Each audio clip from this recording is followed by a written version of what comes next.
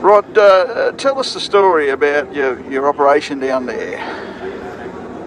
Just me and Brendan Barr, we just got in together and we cart all the molasses in New South, Victoria, South Australia.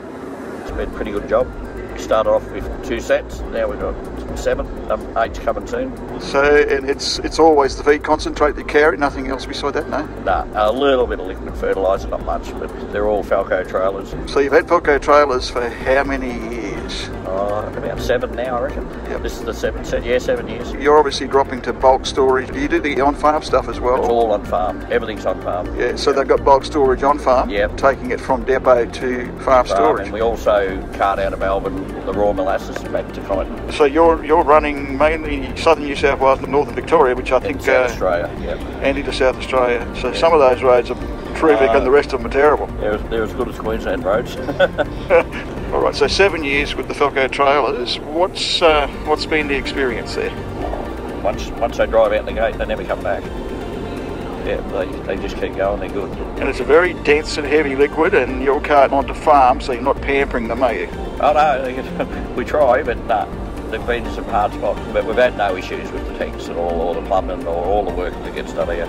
We just wear pumps out. That's all that happens. So all AB sets? Yep.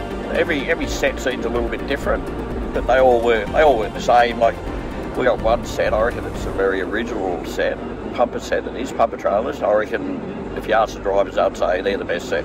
There's more valves now, which we need. You need more valves because of just safety and all the rest of it. But overall, there's not much difference between one to the other. This set seems as good as the last set. Like just to look at a glance, I don't operate them that much, but at a glance, it seems as good as the last set. So I don't think there's much room to improve them. I think we got them down pretty right.